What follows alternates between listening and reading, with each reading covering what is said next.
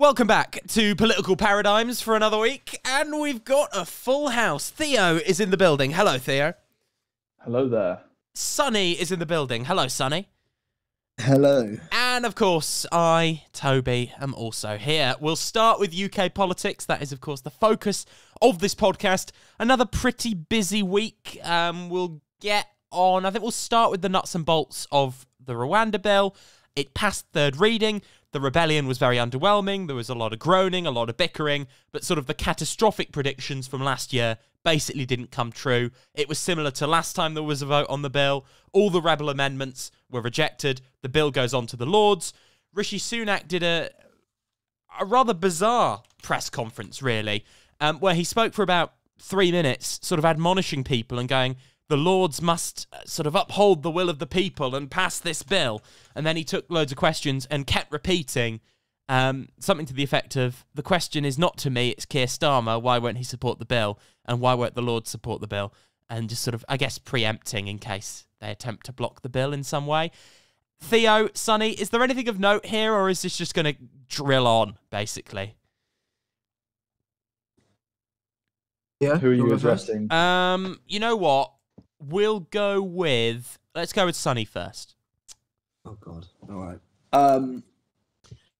Yeah, probably just a lot of groaning and bickering. I mean, House of Lords, when they want to, when they kind of have the authority, they can be absolutely a pain in the derriere. Yeah. Or House Commons. And I think they probably will be because they don't believe it's right. And, I mean, I think, yeah, it probably will just be a very slow, painful process, which probably will lead to nothing because it won't be fixed before the election, I don't think. So, I don't think it's going to be much. This is the thing. It's all about the election, and they're not going to have it sorted before the election. Rishi Sunak basically trying to bring back sort of will of the people type rhetoric. Have a little listen to this clip, then we'll go to you, Theo. The Rwanda bill has passed. It's now time for the Lords to pass this bill too. This is an urgent national priority. The treaty with Rwanda is signed, and the legislation which deems Rwanda a safe country has been passed unamended in our elected chamber. There is now only one question. Will the opposition in the appointed House of Lords try and frustrate the will of the people as expressed by the elected House, or will they get on board and do the right thing? Will of the people. Theo, are you buying it? I mean, I think he's obviously just trying to continue whatever rhetoric is left over from Brexit of the Supreme Court and the House of Lords. It feels a bit like that, doesn't it? Anything that isn't the government in the House of Commons not doing what the government wants is a frustration of the will of the people. Yeah, but it's like... I mean, the funny thing is that, I mean, the absurdity of that sentence, except our bill which designates Rwanda a safe country, as if a change of law in the UK is going to suddenly change how safe Rwanda is. I mean, it's pretty hilarious, but in practical terms, the idea of him actually being able to get it passed and into effect before the election and that manifesting electorally it's quite laughable. And obviously what he's trying to do here is attempt to stir some kind of fervor around, the government against the elites and them and those frustrating the will of the people. And even with the policy not likely to go into effect, if it does pass, it's not going to land either way. Now, here's the thing. So I've said on this podcast before, the Rwanda policy, if it looked credible, people would like it. People don't have a moral aversion to it in terms of polling. The British public, pretty hard line on immigration.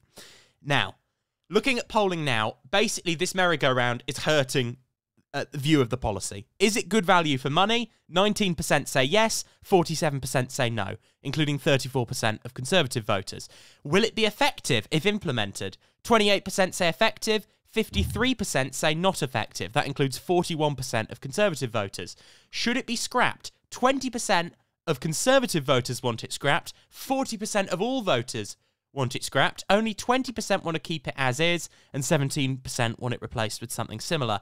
This does not feel like a populist mandate, and you've got Reform UK to the right, who are always going to be able to outbid the Conservatives on this and go, we'll go further. You know, they're talking about net zero immigration, which is not a practically implementable policy without causing sort of a severe economic shock, but it sounds good on paper. And, you know, you poll that, people would probably be supportive of it. The other debate that's broken out, and I'll go to each of you on this, I think, in terms of which of these sides makes sense, because I'm kind of, in previous weeks, I've been on the side of they shouldn't talk about immigration. Now I'm not so sure. Basically, the two arguments are, one argument is the government is viewed as failing on immigration. They need to shut up, stop talking about immigration, start talking about the economy. That is the only way you're going to win. You're raising the salience of an issue that hurts you, and it's helping Labour and reform. The other side of the argument, articulated by James Johnson, former number 10 pollster this week, who I've had the odd Twitter exchange with, he basically says that voters believe this is a big issue. It is the number one reason voters say they won't, 2019 Conservative voters who are saying they won't vote Conservative, there's a list of reasons why you'd start voting Conservative again. If the state of the economy improved, 30%, NHS waiting list reduced, 41%, but at 44%, if migrants coming in small boats were stopped, which implies if they don't address this, it'll hurt them even more than addressing it. Which strategy is best for them, do you think? Shout about it, try and deal with it, or ignore it, talk about the economy? Theo. I mean, note the wording of the poll. It's if migrants on small boats stop coming over, not if the government shouts about it, attempts to pass a bill, attempts to frame it as a culture war in the process of passing that bill without actually achieving anything concrete in that time before an election. Look, I think obviously what they're trying to do is just repeat and shout about this so much that the public gets the view that they are firmly on the side of those who want to curb the immigration levels and stop the small boats issue without achieving anything concrete. It's not going to make a difference. A lot of the sentiment about this is coming from the GB News types, and that is regardless of what actually happens to immigration levels in the time before the bill goes into effect. That's still going to be the overarching narrative. I think very few people are actually going to be forming their views of this based on seeing the levels of immigration concretely manifest, if that makes sense. Yeah, I think it's very much a rock and a hard place situation. Sonny, any final thoughts on this before we move on? It was one thing when we were listening to the clip. It is funny how Rishi Sunak kind of say, this is the will of the people. By the will of the people, they mean about 4 years ago, the public voted on which party they wanted to empower on completely different information, on completely different leader with different policies in mind. So it's just a complete fallacy what Rishi said in that kind of little speech. And of course, Sunak is leaning into sort of the populist thing, basically. He's at PMQs. He said, what did he say? Let me find the clip. He said something to the effect of, Keir Starmer, when I see a terrorist group, when I see an extremist group, I ban them. Keir Starmer invoices them. And there's been loads of posters up, lefty lawyer Keir Starmer. He was on the legal defense team for this or that dodgy group and all the rest of it. That is really heating up. At the same time, the Labour sort of campaigning is really kicking off as well. There's a little sort of party broadcast that Keir Starmer put out. I thought it would be a good time to sort of have a listen to this, just the first maybe 30 seconds or so, and hear what you guys think, because I thought this was very unusually strong political messaging from Keir Starmer, actually. We were sort of talking about this in the group chat, right, guys? And I was kind of like, yeah, the landslide is really coming. It sort of solidified it for me. I'm going to play the first minute or so of this, and I want some thoughts from both of you about the state of Keir Starmer's political operation. And sort of, we know he's probably going to win because of what's happening with the government, but how is he actually performing at the moment? choose Labour and know that we have changed fundamentally. Cast your mind back to the last election. Working people up and down the country looked at my party, looked at how we'd lost our way, and they said, no, not this time. You don't listen to us anymore. You're not in our corner. You don't fight for our cause. And they were right, weren't they? We'd taken a leave of absence from our job description. Everything I've done as leader, every fight I've had, has been to reconnect us to that purpose. A different Labour Party, driven by your values, relentless in earning your vote. When you come from a working class background, you don't walk around problems. No, I've dragged this Labour Party back to service, and I will do exactly the same to politics. If politicians think they can carry on like this on my watch, they can forget it. I put expense-cheap politicians in jail before. I didn't care if they were Labour or Tory. So I say to Westminster, and I say to you, nobody will be above the law in a Britain that I lead. Okay, so we kind of get the picture. Sonny, is this Starmer mania about to sweep the United Kingdom?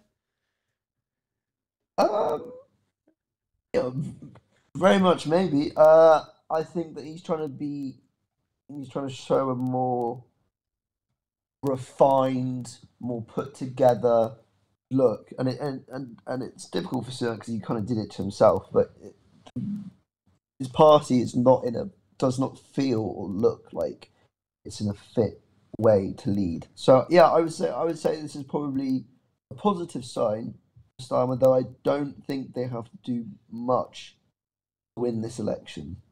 Yeah, it feels pretty win by default at the moment.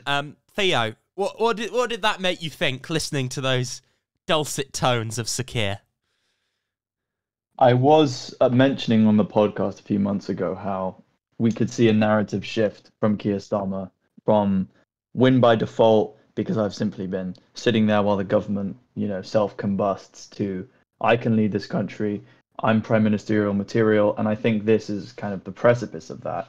And obviously what he's trying to do here is appeal to as many demographics as he can, disillusioned Conservative voters, getting back, those who who voted Tory in the Red Wall in 2019, those who may be considering to vote for reform, Corbynites, people who may have voted for Jeremy Corbyn. I mean, his rhetoric kind of switches throughout the broadcast, if you notice. I mean, he talks about, law and order at one point, then it goes to economic stability, two very kind of traditionally conservative positions. And then he talks about, I'm a man of the people, I come from a working class background, and that's a much more traditional Labour message. So he's grounded in what made Labour popular in the first place, while distancing himself from Corbyn, while still attempting to have that empathy that Corbyn, obviously created an appeal over. And then also talking about tech and development and the greatness of the British nation, and essentially just trying to, I think, sweep through all the demographics.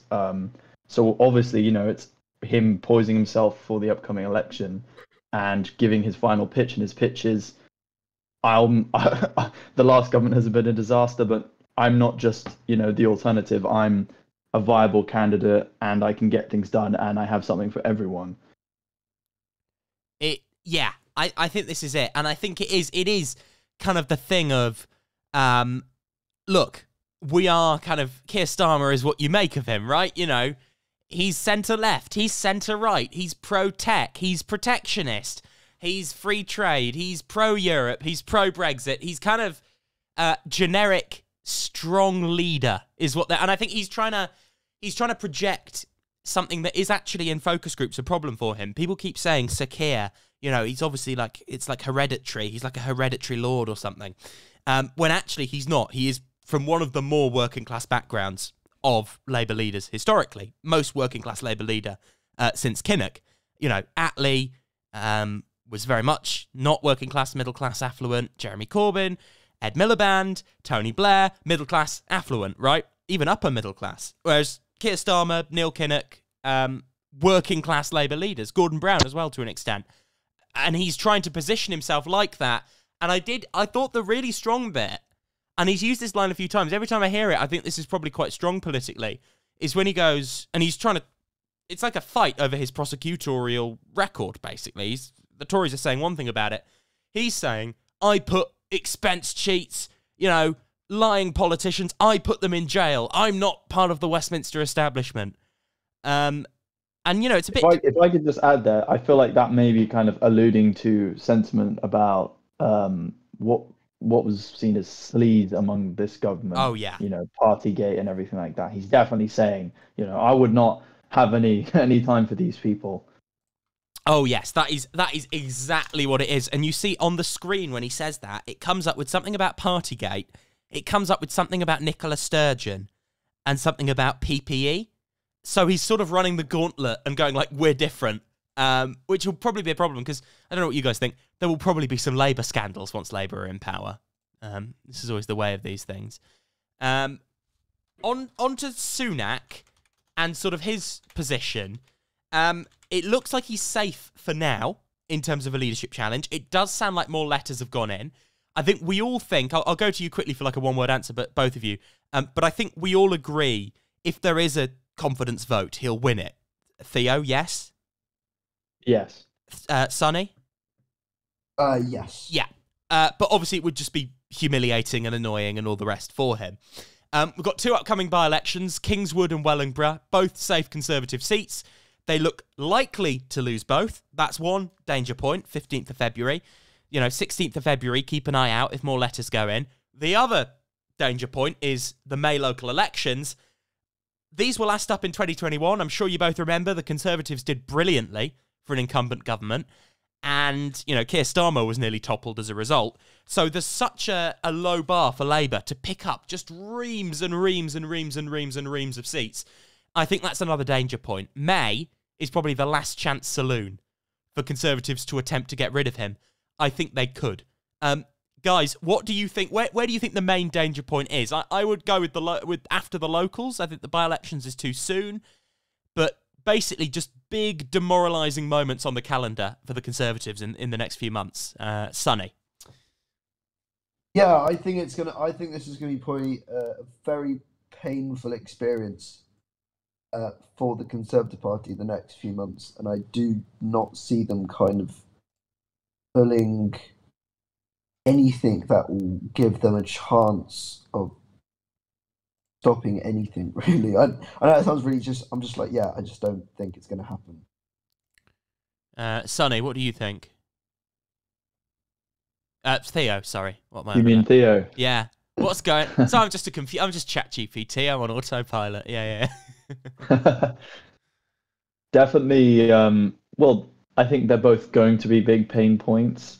I mean, the by-election wipeouts we saw late last year were devastating. They showed a manifestation of what everyone had been suspecting. The sentiment had very much turned against the Conservatives, but then we saw it turn into a huge defeat and a change of a seat in Parliament, which is huge. And them losing more safe seats, well, it won't be good for them, let's put it that way. And local elections, they can be a decent indicator. I mean, Reform could probably do quite well in local elections, but what we saw last time before an election, the local elections, was completely opposite to what the outcome ended up being. The Conservatives got wiped out in 2019 local elections. Yeah. And in that case, they won later that year. But what's probably going to happen this time is that they'll do badly in the local elections. Badly for local elections, considering that, they tend to be older voters who vote in local elections and, connection with the Tory party.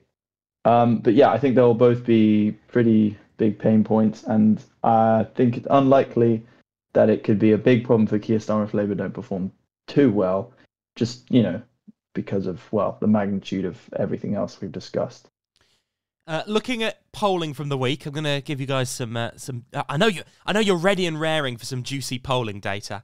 So an MRP poll from YouGov, which basically factors in a few assumptions like the polls will narrow, Undecided voters will go back to the Conservatives. They may not. They could well. All these things factored in. So you could think of this as a good scenario for the Conservatives, really.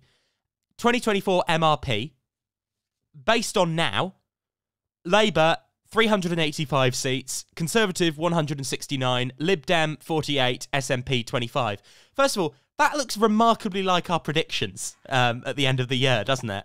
Really remarkably like our predictions. We're just that good. We got there first. If that is we should sue them for plagiarism. That's in my head that MRP, which implies like the country being more conservative than it is right now. The election was right now based on the polls. They'd have like 50 seats left. That seems plausible to me. As a result, I saw a well-respected pollster saying over the weekend they think it is now much more likely than not that the Conservatives have less than 200 seats.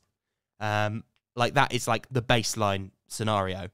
Factoring in all the improvement, YouGov poll from yesterday, not yesterday, a couple of days ago, Conservatives 20%, Labour 47%, Reform 12%. So that is Liz Truss level polling. 27-point Labour lead. And I've got Owen Winter on X, Twitter here, who's done some calculations. I'm going to give you you guys these calculations for sort of a bit of perspective. So it's the lowest Conservative vote share on average since October 2022. Biggest Labour lead since February 2023. Highest ever Reform vote share.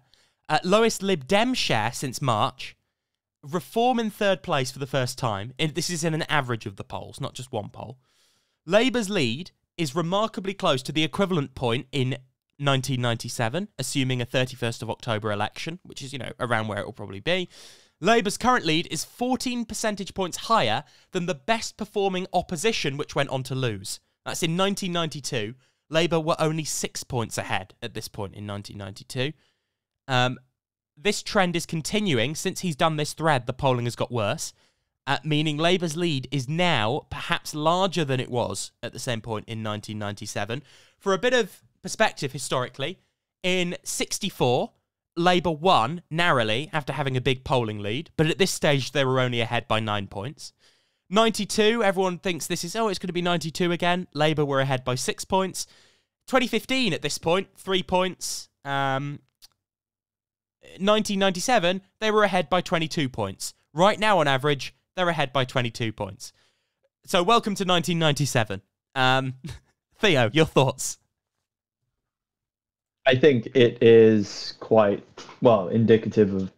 It's just the sentiment we've been discussing put into numbers. We've definitely, I think a couple months ago on the podcast, we were just kind of coming round to the idea that there could be a defeat on this scale. And then, now it's kind of become an assumption that this is going to happen. There was obviously the possibility a few months ago that these few months could lead to something that could change the game for Rishi Sunak, perhaps something economic, something geopolitical. That never happened. It's less likely than ever to happen now. The same goes for anything to do with Rwanda. And so these polling numbers very much reflect that. And of course, the increasing prominence of Reform. Now, Reform, formerly UKIP, have always been kind of just a protest vote. And it's unlikely that that will actually yield them any seats at all, possibly. I mean, go back to 2015 when UKIP got 12% of the vote in the general election, not a single seat. Yeah. So you can just see that as a kind of far-right Tory protest vote, particularly around the issue of immigration. And the rest, again, very much in line with what we predicted. Yeah, it's pretty stark stuff. Incredible, really. I do think we're on course for a political earthquake. Like you say, talk about geopolitics. The thing with geopolitics now is geopolitics may make it even worse, because if we have, and I hope we don't, there is a serious escalation in the Middle East. You're looking at higher energy prices, a recession, and higher inflation, just in time for the election. So, in a way, the best chance for Sunak isn't like instability on the world stage. It's probably stability and the economy improves. But some, statistics are pointing we might be in a technical recession now, which isn't a great start to an election year. So everything's sort of going wrong. Nothing seems to be improving. immigration's going terribly. The economy's not doing too well. The public services are on their knees. Voters seem to have made their minds up how they're going to vote. We're sort of, if this time last year we were debating, will it be a small Labour majority or a hung parliament or a small Conservative majority? Now we seem to be debating, will it be a big Labour majority or a sort of unfathomable Labour majority? Sonny, what should we make of this? Is this sort of an oncoming political earthquake that no one's quite prepared for? I think it could be. Although, I thought I didn't see Labour getting this kind of a massive majority, because I thought back to kind of 2015, in which Tories weren't very popular, but they didn't want to risk it. It felt like, and the Conservatives were, they were tested. They'd already had 5 years in. Cameron was popular enough, I guess. But I think that the Tories have been quite lucky a lot of the time, having quite a loyal voting base. But when the Tories fall, they really fall, and I think that Sunak is just unelectable in so many ways. I think he's lost the faith, if he had any, from the people. So yeah, I think it could be an absolute annihilation of the Conservative Party. We'll see Lib Dems as head of main opposition soon, maybe. Oh, that's a bold prediction. Does anyone else want to? Does anyone want to put money on that? You know what? You'll be feeling really smart. I'll take the down, not the up on that. Yeah, no, fair enough.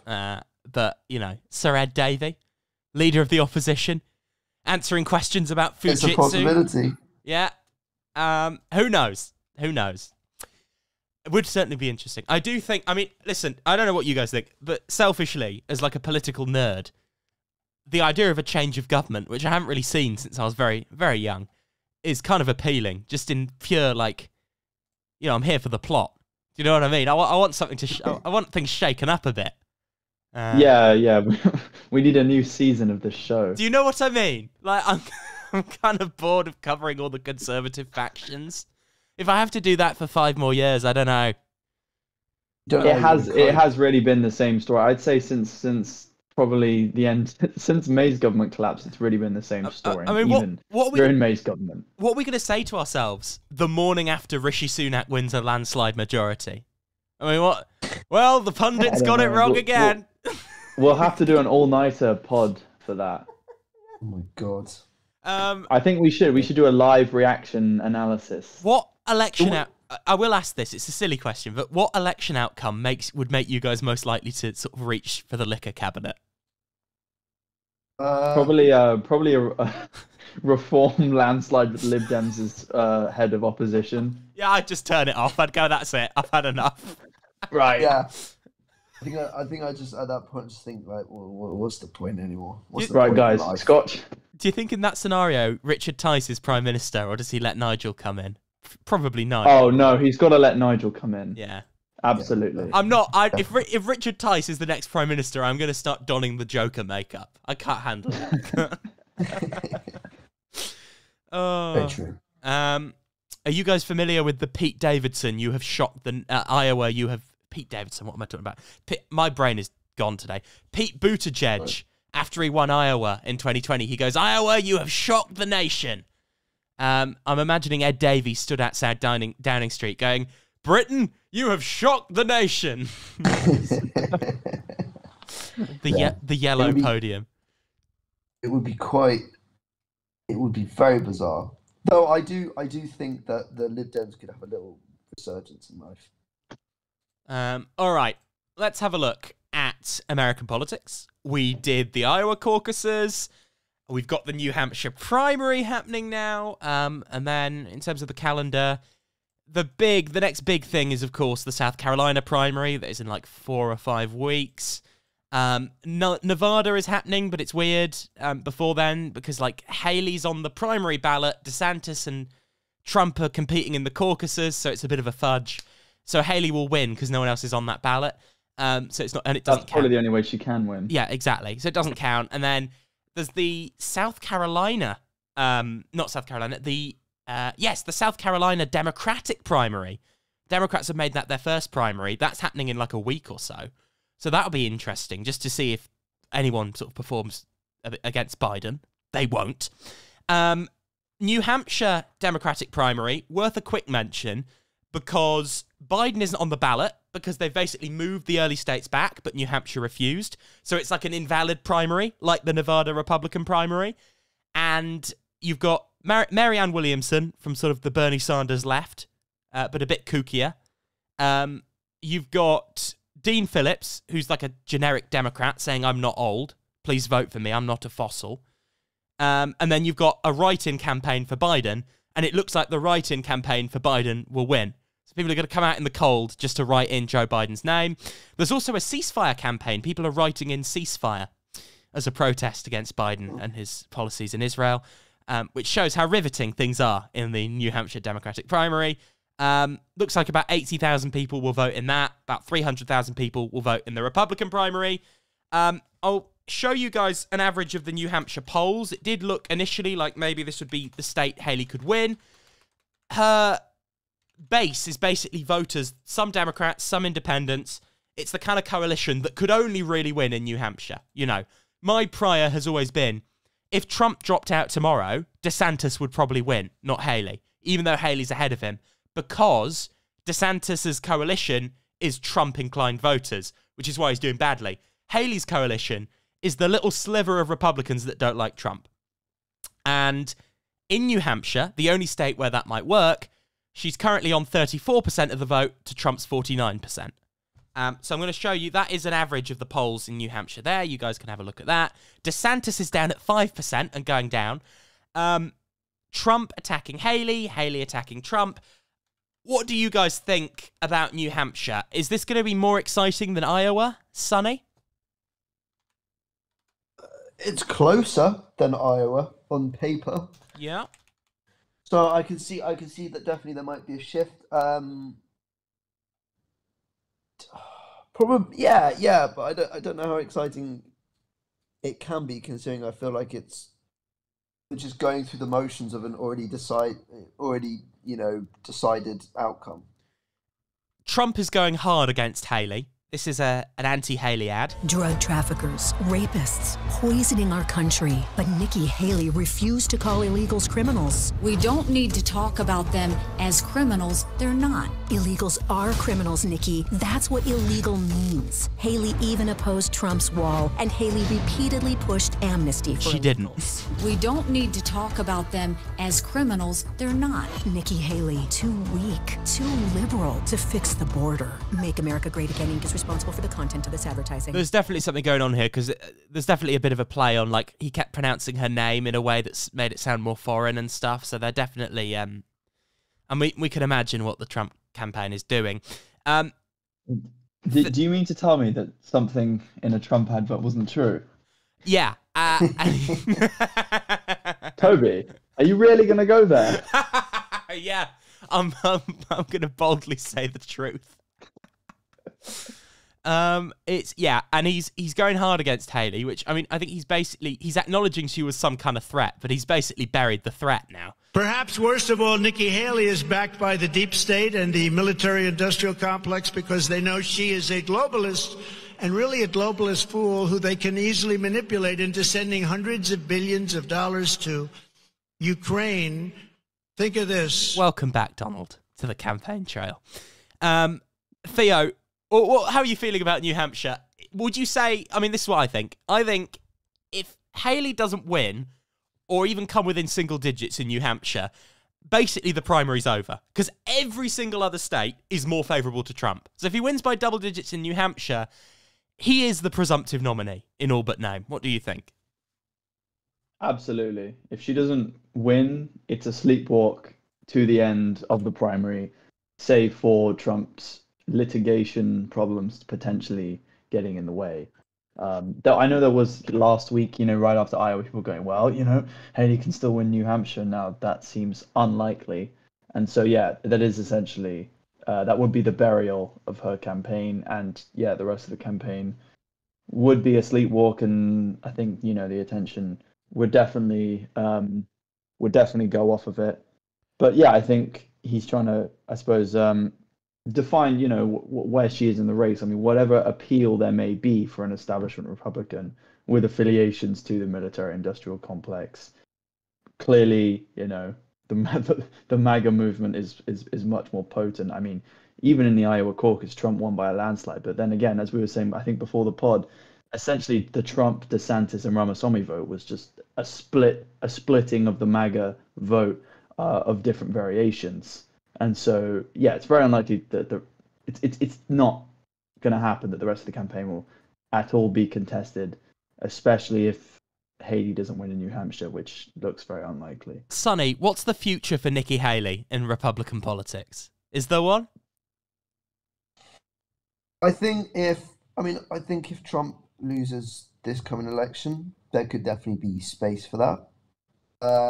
But I mean, right now, as it stands, I don't think there's much hope for her in the Republican Party. In a kind of making a stance for leadership, or if the Republicans win the next election, having some sort of major part in the government. So yeah, no, not for a while, I don't think. I'll give you guys a little bit of Haley. I'd appreciate it if we can do this. I think we can walk and chew gum.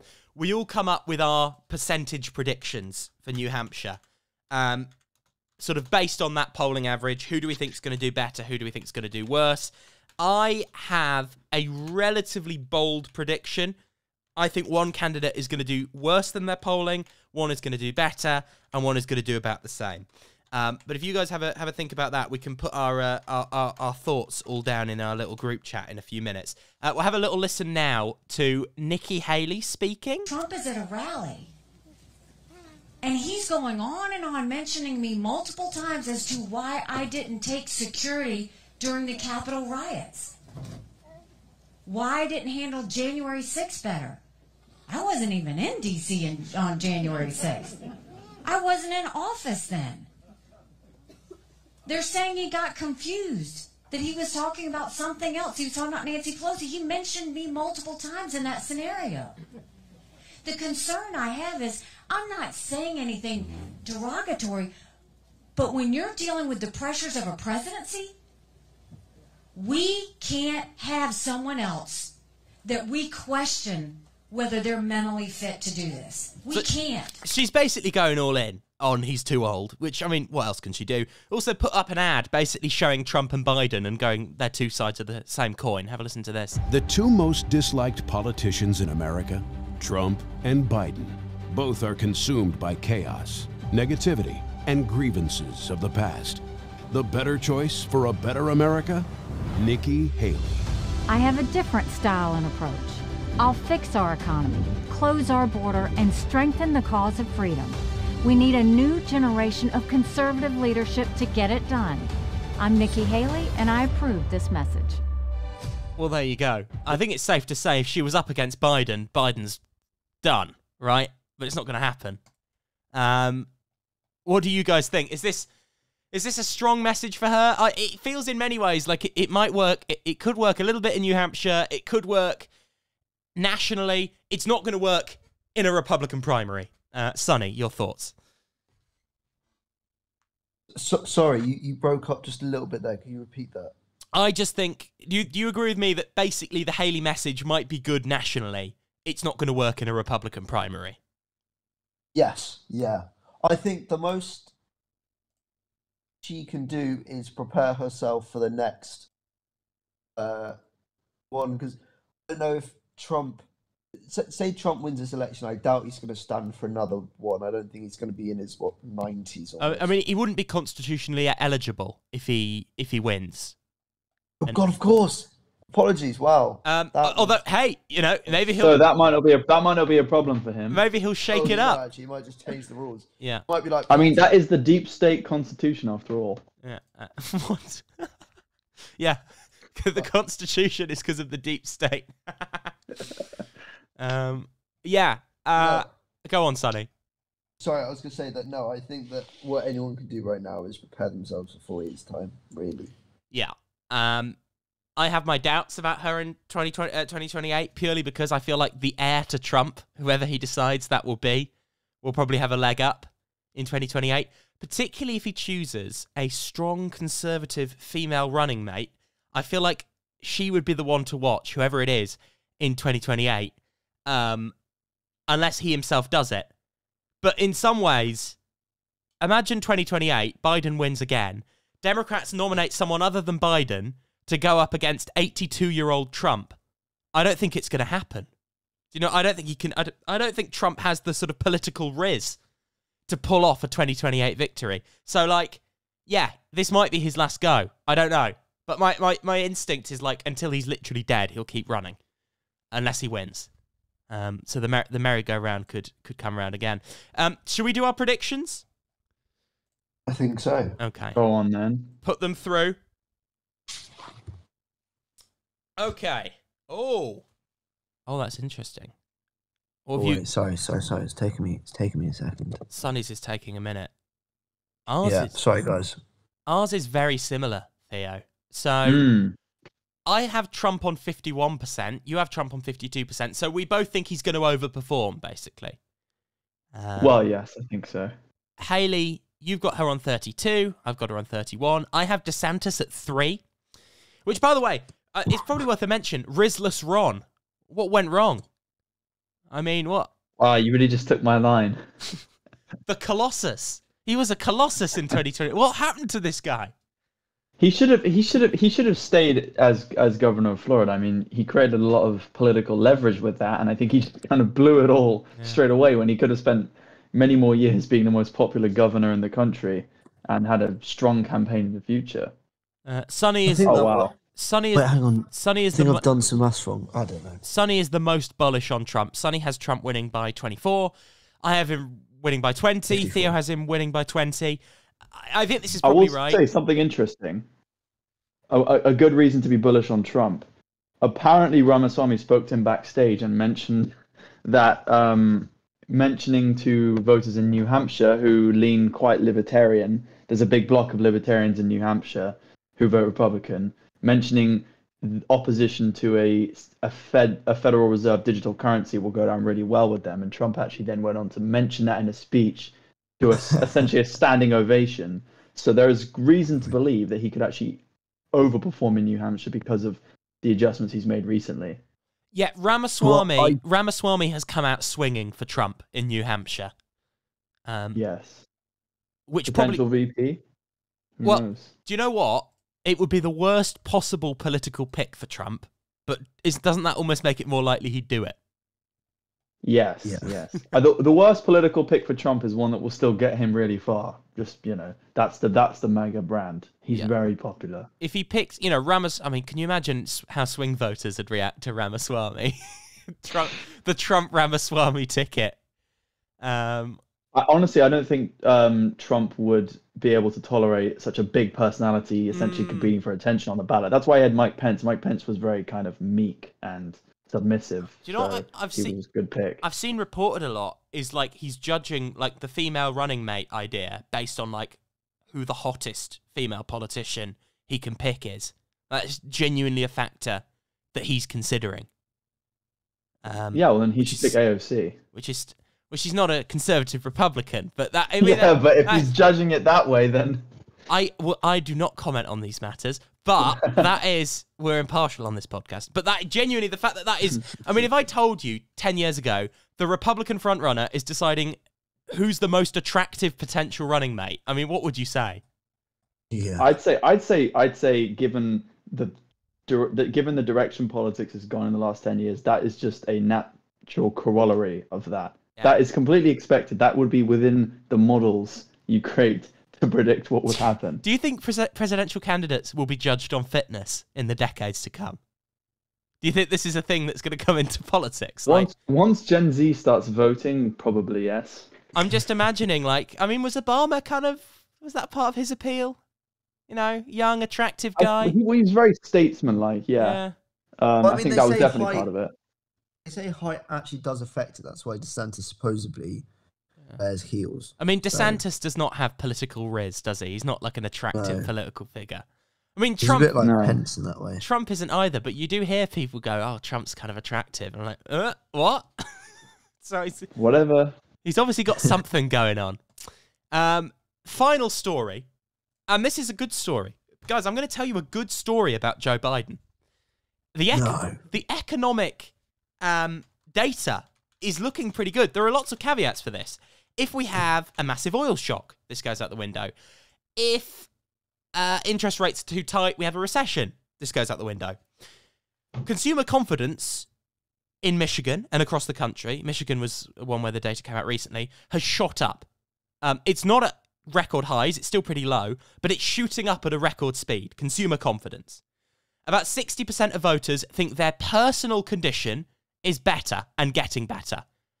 Voters still think Biden's performing badly on the economy. They think the US economy is doing badly. But that might be a lagging indicator. Historically, that catches up later. Consumer confidence is going up. Inflation is going down. Unemployment is staying down. Growth is staying strong. And every sort of historical political correlation,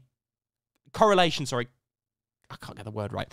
Every historical political you see what I'm reaching for? Anyway, every single historical political correlation points to Biden's approval rating and his head-to-head polling will improve in the next 3 to 4 months. Is this going to happen? Because seeing all these numbers, I'm quite bullish on Biden now. You know, I'm saying 60% against Trump, he's favoured.